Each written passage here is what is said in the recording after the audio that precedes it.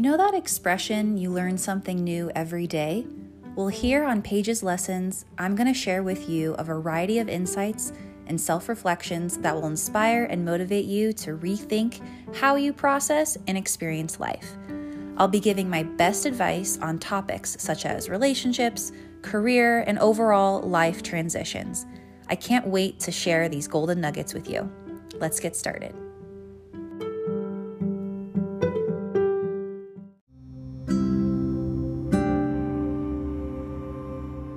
Today, something happened where I was reminded to step back into my power.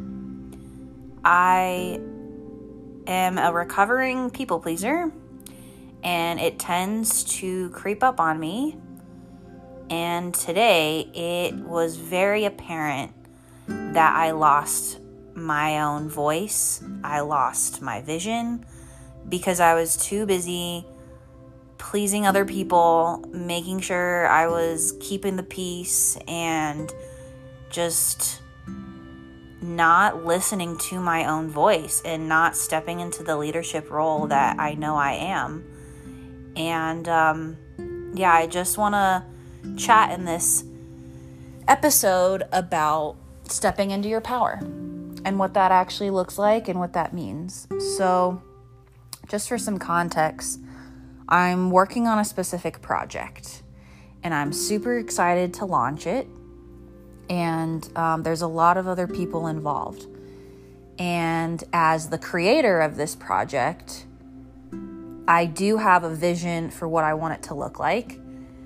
But because I give a shit about other people's opinions and I want everyone to contribute, something happened where I guess without giving it away, like a part of the project really fell apart. And I just kind of it was just a wake up call for me to be like, wait a minute, what the fuck am I doing? I don't know if this has happened to you before, but if you're working on something, you have a vision, you know why you're doing it and you're focused, but then random shit happens and stuff falls through the cracks, and then you're left with this outcome and you're just wait a minute, this isn't my original vision. And so you kind of forgot how you got here. And so what happened to me today was I was just shocked and had to take a step back when I was looking at this overall project. And instead of beating myself up for oh my God, I can't believe I let this happen, and getting down on myself, I stepped into my power. I reassessed my vision and my goals and what I'm doing to contribute, and I immediately took action. I was shocked for sure that I let other people's opinions take over and for my voice to just kind of feel it didn't really matter. But fuck that. I'm the creator of this project. I have a vision and I'm brave enough to voice, hey, this isn't cool, and let's look at the course, reset the course basically, and take action. So that's exactly what I did. I seeked some guidance. I got some support to kick my ass into gear, and I immediately took action, and now I feel so much better. I wrote out all of my feelings, just on a piece of paper, just for myself, wrote it all out, and then I took the next step, which was to communicate.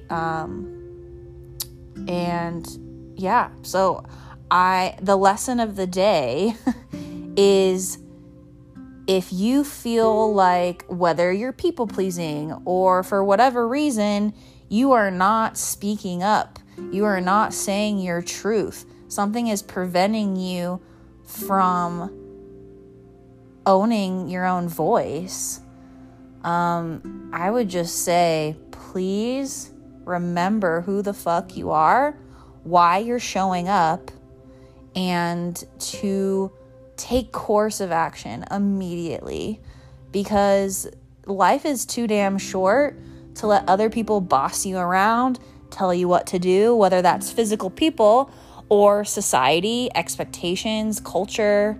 Like, you have to do what's right for you and what is aligned with your goals and your vision. And I was really reminded of that today because I got really lost and sidetracked and disappointed in myself. But I'm so glad now that like shit kind of hit the fan for me to wake the fuck up and be like, no, I'm not accepting this anymore. This isn't my truth.